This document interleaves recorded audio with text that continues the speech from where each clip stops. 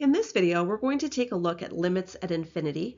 We're going to look at both finite and infinite limits at infinity, but we are not going to talk about the computational techniques. So if you're looking for that video, please go on to 3.5.2, where we'll talk about horizontal asymptotes and computational techniques.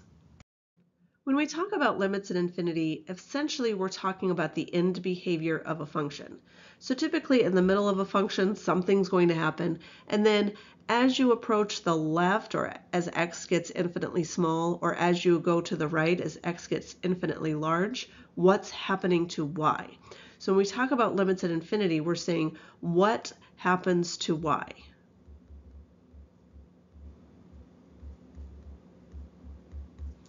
So one option is that y is going to approach a specific value, or possibly two specific values, when we're looking to the left and to the right. So in our first example, we can see our purple function here. And as I'm moving to the left, I can see that my function y value is approaching -3. But as I'm moving to the right, I can see that the y value is approaching +1. So those would be my limits. So as the limit as x approaches -infinity, so as I'm moving to the left of, we'll just call this f of x, would be -3, but the limit as x approaches +infinity of f of x would be +1. The other option is that as x gets increasingly large or small, so does y. So every time you graph a polynomial function, which is y equals x squared, or y equals x cubed, or in this case, this is a quintic function where the highest degree is 5, and then there's some other stuff going on. Whenever you have any polynomial function, you're never going to have a limit of L of some value at infinity. You're going to have a limit of infinity at infinity. So as I can see on this function, as I move to the left, the y value is getting increasingly small. So in this case, the limit, wow, let me try that again. The limit as x approaches -infinity, and we'll call it g of x, would be -infinity. It's going down forever. Whereas to the right, as I move to the right of this function, I can see that the y value is getting increasingly large. So the limit as x approaches +infinity of g of x is +infinity. So again, this is just to highlight the notation. These are the same two examples. This is how we would notate each of those. The limit as x approaches infinity of f of x is equal to 1. The limit as x approaches -infinity of f of x is equal to -3. And then for our polynomial function, we've got +infinity and -infinity. I did want to throw in the official mathematical definition of a finite limit at infinity. If you understand what a limit is and you get confused with all the math terminology, feel free to skip to the end of this video and go on to the next video talking about horizontal asymptotes.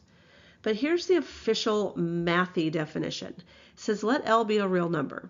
The statement, the limit as x approaches infinity, and I'm just going to focus on this one because obviously this one's -infinity, so it's the same idea.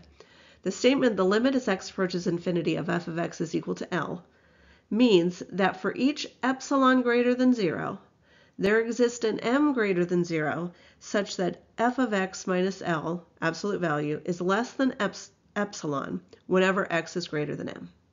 So what does that mean?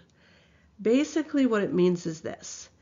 As we can see, we've got this function here, and it's approaching the line y equals L. So it's kind of oscillating on both sides of it, but it's getting closer and closer to L. And we can see as we approach infinity, it's just going to keep getting closer. So that is our limit. That's the line that is our limit. And what we're saying is, for each epsilon greater than 0, there exists an m greater than 0. So epsilon is talking about the distance between y and the value of our function. So I'm going to do my best to draw two lines that are hopefully about equally spaced from the line y equals L. And that distance is called epsilon. So what we're saying is there's some m value. Let's say here's m. There's some m value such that as I move to the right of m, that all of my values for my function are going to be within epsilon of the line y equals L.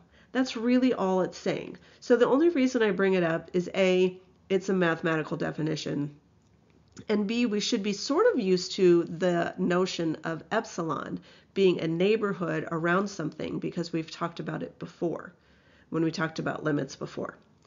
So again, same thing going in the opposite direction. If I'm talking about the limit as x approaches negative infinity, it's the same idea.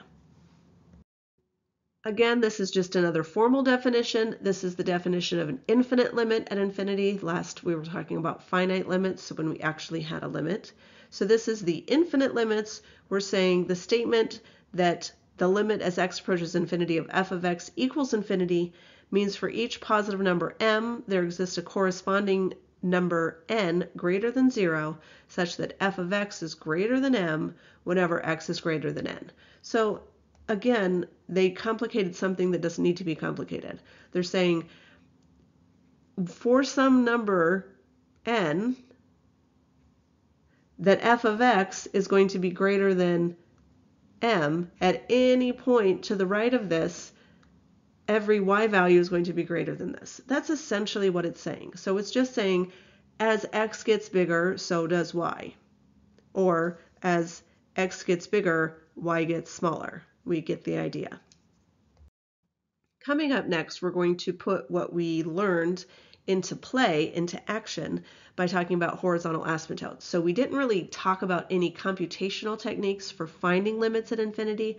That's coming in the next video.